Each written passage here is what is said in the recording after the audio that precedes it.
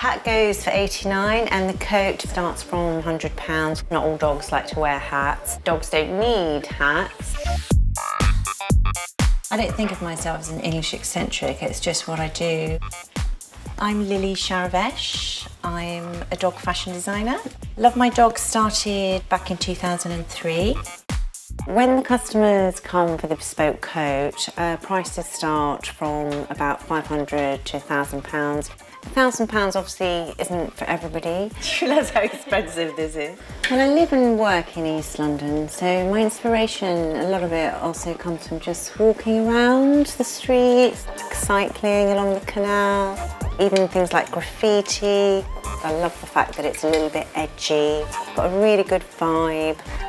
And Rabbit, obviously, Studio Muse. I use him all the time. I'll put fabrics onto him, see what they look like on his coat. Bits of leather, I actually found this bit of leather down at Brick Lane. So we're going to do the autumn-winter fashion shoot with Rabbit. I've got a needle and thread in case I need to make any changes. Is it just Rabbit? There's no other dogs no, today? it's just Rabbit. So we're at Chris's studio. I'm really excited to see it on Rabbit. He's not so excited as us. Hey guys. Hi Chris. How you doing? Good to see you. Good to see you. Yeah, good, you? You ready to make some magic today? Let's do Really it. brilliant. The photos are going to be used in all the marketing channels really, on the website, on social media. I'm hoping we can get some really brilliant shots for the lookbook. Try and get him stoned. Just really don't find it any different than if I did it for human fashion. Good boy.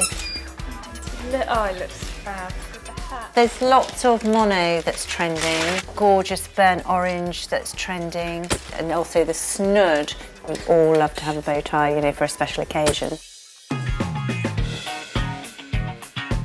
Designing for pets is a bit more challenging. Like, you've got to be able to put it on and off the dog really quickly. As long as the dog's okay about dressing up, anyone who has a dog would just know if it doesn't like being dressed up.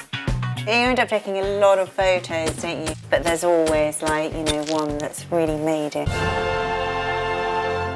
Okay, so far it's going really well. Rabbit's still quite upbeat. He's not showing any signs of exhaustion yet. So far, so good.